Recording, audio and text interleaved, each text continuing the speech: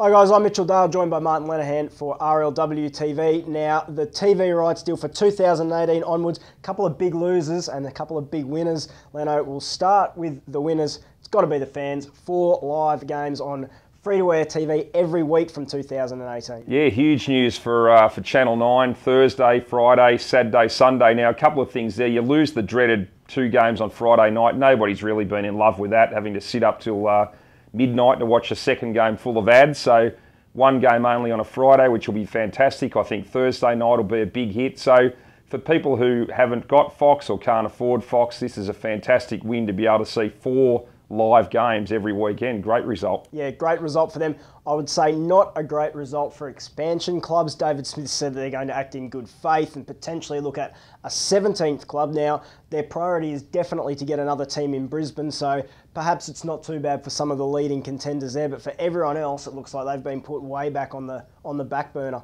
Oh, I think you're out of the picture if you're looking at Perth, another team in New Zealand.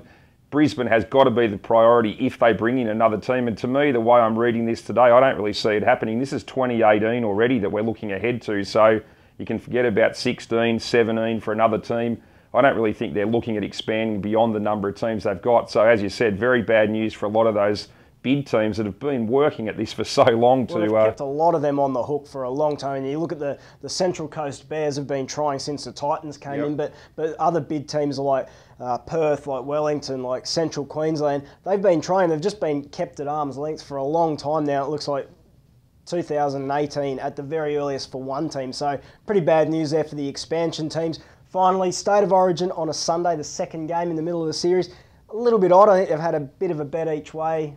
Couple of Wednesday night games and then a Sunday game. Yeah, look, I think a lot of people thought it might go to a standalone weekend for the whole series. So you get the middle game on a Sunday as part of a full rep round. But, you know, look at the elite players. They're still going to have to play. A lot of them will be involved on that weekend. They'll have a round the weekend before Origin and a round the week after. Now, it does save them backing up 2 or 3 days after Origin. And it does give a lot of the other NRL players, I guess, a weekend off who aren't involved in the rep round. So a bit of player welfare there. But again, as you said, you caught half in between. People thought the whole series might go to Sundays and be standalone, so we're kind of getting there. It's an interesting one. Yeah, anyway, the big winners are definitely the fans, which is great for us.